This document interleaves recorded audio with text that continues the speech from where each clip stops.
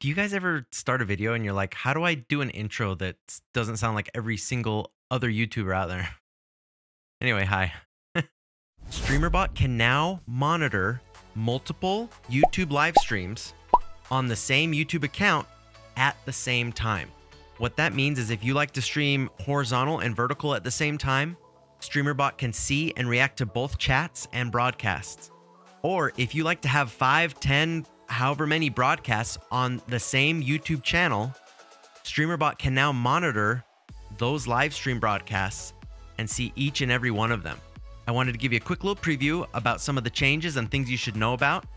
And a lot of my audience, they're YouTube streamers that use Streamer.Bot, and so I thought that you guys would enjoy this. Now, as a reminder, this is still an alpha as of the making of this video. You can sign up to be an alpha tester if you'd like through the Patreon, or you can wait until it comes out to the beta testers and you can test it out there. Let's look at it, and I want to keep this video nice and short. All right, so the first big change, when you go into Streamer.Bot, again, this is the alpha version. When you go to platforms and YouTube, you're going to see a new broadcasts tab. This is going to show all of your broadcasts that you have on your channel, and it will show any of upcoming broadcasts that you create. You can do a lot of different commands. Let me show you real quick. I'm going to start or schedule a stream. Let's call this, hey, YouTube. This broadcast that I just created called Hey YouTube is now in this list. This updates automatically. There's a few different options that you can do to control the broadcast. You can change the privacy. You can copy the broadcast ID, or you can click to show the dashboard. It'll take you to your dashboard of your stream, which is really nifty and handy. But a really big change that's really cool is you can now right click and monitor the stream. So before I do that, let me pop the chat out. All right, I've got Streamer.Bot running in the background. I'm going to do one of my commands that I do on a live stream, dad joke. Normally when I'm live, this will send a dad joke back, but nothing's happening right now. When I go into Streamer.Bot, even though I haven't started the broadcast, I have not started streaming, I'm going to right click and click monitor. And once you see this yes that it started monitoring, I'm going to go back into here, type the command dad joke again. And since it's been monitoring the stream, we get a dad joke back. The command works, even though we haven't gone live. That's one of the big changes. Where does Napoleon keep his armies? In his sleeveys. So that's a really big update. That's really cool.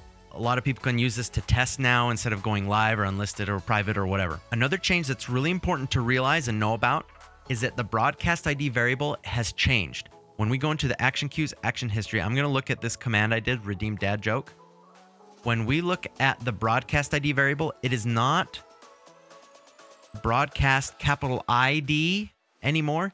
It is now broadcast.id. Make sure if you have any actions or triggers or anything that use broadcast ID, like a Discord live webhook or something like that, a likes alert, make sure to update this so that it uses broadcast.id instead of broadcast capital ID as the variable.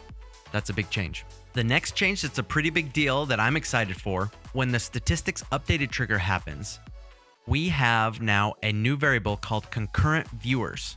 This will update based on the broadcast. So if you have multiple broadcasts going, this is going to show the concurrent viewers for every broadcast, but we did not have this variable before. It's super exciting, super cool. Thank you, Nate, very much. This is awesome.